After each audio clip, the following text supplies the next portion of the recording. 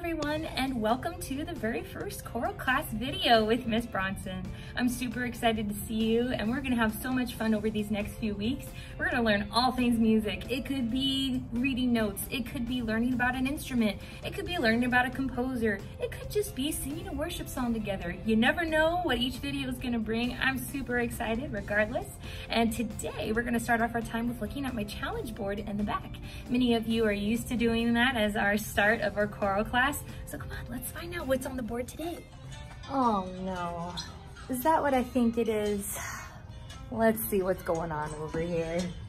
Oh, boys and girls, this is Artie, the guitar. Artie, we've talked about this. You can't go interrupting Miss Bronson's video. I told you we already made a guitar video. Be sure to check that out so Artie doesn't have to keep interrupting my videos like this.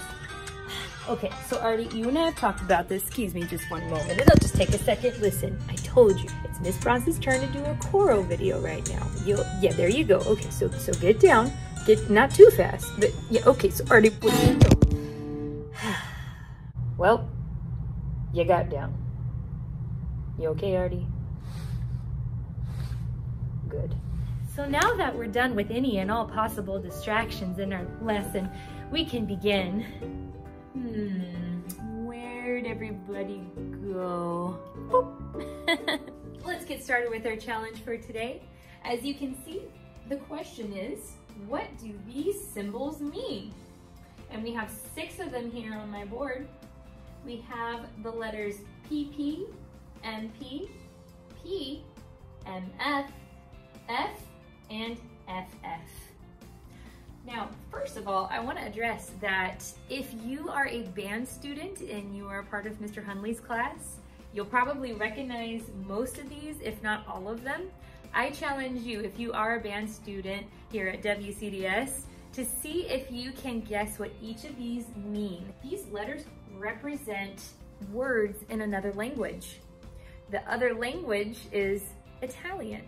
So these letters are an abbreviation for an Italian word. I will tell you what the Italian word is, and then I will tell you what it means in English, okay? I will give you the translation. So let's begin. Let's start off with PP.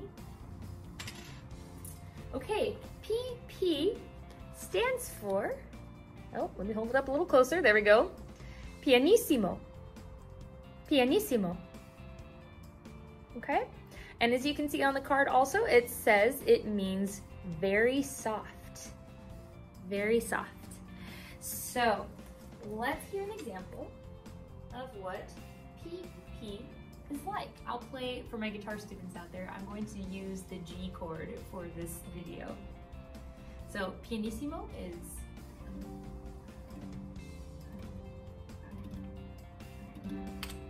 very, very soft.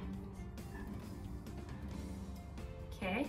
All right, let's move on to the next one. We can get some more examples in here. So as you guessed it, we're gonna move this way. We have MP. Maybe you know what this is. Maybe you can take a guess at what it is. Ready? Okay, let's turn it around and take a look. All right, so this is mezzo piano. Mezzo piano. And as you can also see on the card again, it means moderately soft. All right, so mezzo piano, moderately soft. All right, let's see what that sounds like on the guitar. We're gonna do it again. So we had pianissimo, which was very soft. And now we have mezzo piano, which is moderately soft. Moderately is another way of saying a little bit soft, sort of soft. You're not very soft, but you're not just soft either. You're somewhere in between, okay? So moderately soft, mezzo piano.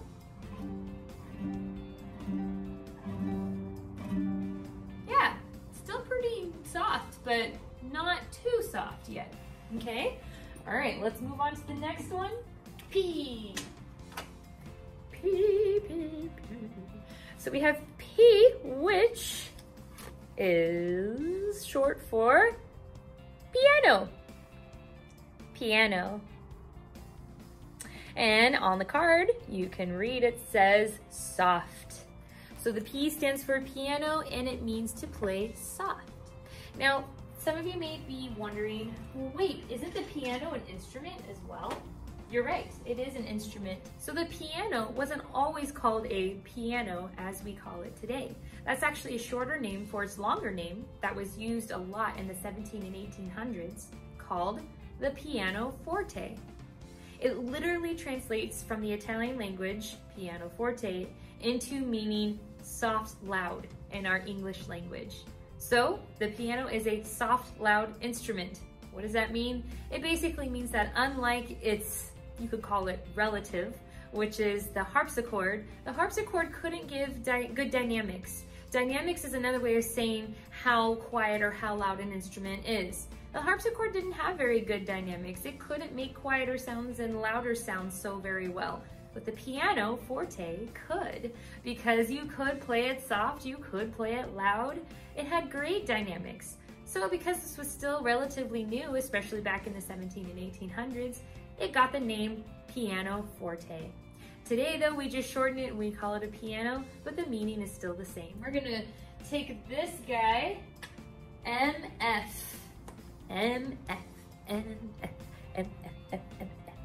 Okay, so we have MF, and that means mezzo forte. Mezzo forte. And you can see on the card, it says moderately loud. Moderately loud. So MF, mezzo forte, moderately loud. All right, we're gonna put this one up on the board. Put it back up there with the rest.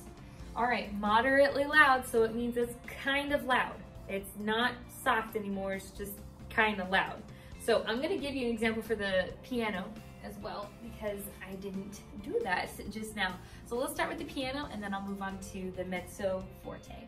The piano is soft, okay? So taking the G chord and playing soft or piano would be like this.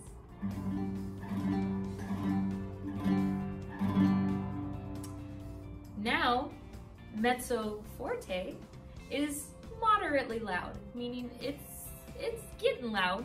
It's not loud yet, it's just kind of in between from soft and loud. So let's begin with that one. It sounds like this. The mezzo forte is a little bit louder. We're getting built up here to louder and louder. I'm excited for the loud because some of you know that I'm a drummer.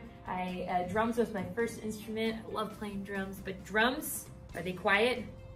No, drums are loud. And I've always enjoyed the sound of drums. I think it's super fun. So the louder the better in my mind. And if you play drums, you know what I'm talking about. Okay, let's go on. We have two more. We're gonna grab this guy next. F.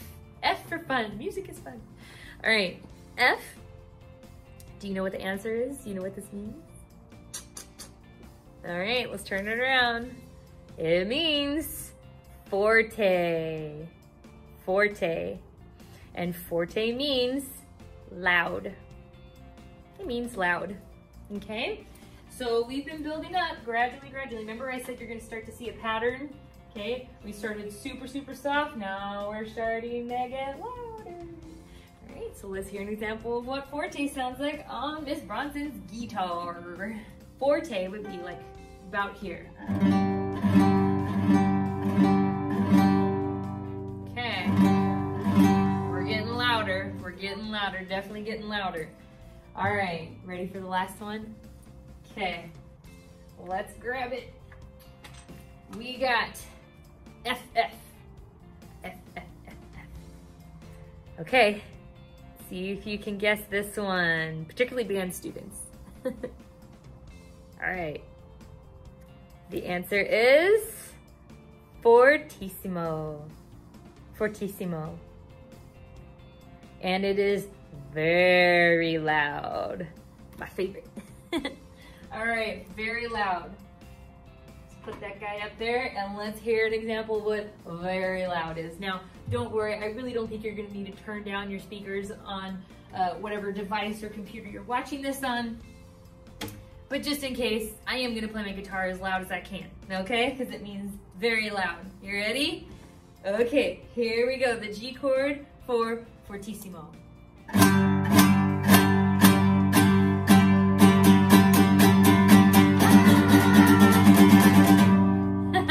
So we have PP. Do you remember what that stands for? Pianissimo. Pianissimo. How about MP? Ready? Mezzo piano. Mezzo piano. And we have P next, which stands for piano. Piano. Then we have MF. Do you remember what MF stands for? Mezzo forte. Mezzo forte. Okay, we have another one. F. What is F? Forte. Forte. Okay, and then we have FF, which stands for fortissimo. Fortissimo. All right, let's put them all together on Miss Bronson's guitar so you can hear it. Maybe one of these days I can bring out some like drums or something and give you these examples on. That'd be fun.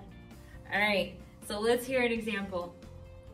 We got all the way from very soft to very loud. Okay, so I'm gonna start with pianissimo. Here we go.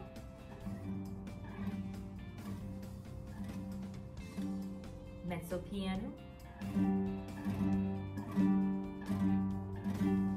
Piano.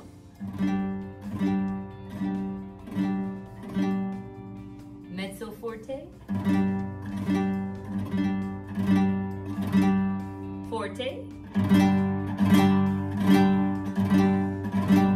And fortissimo.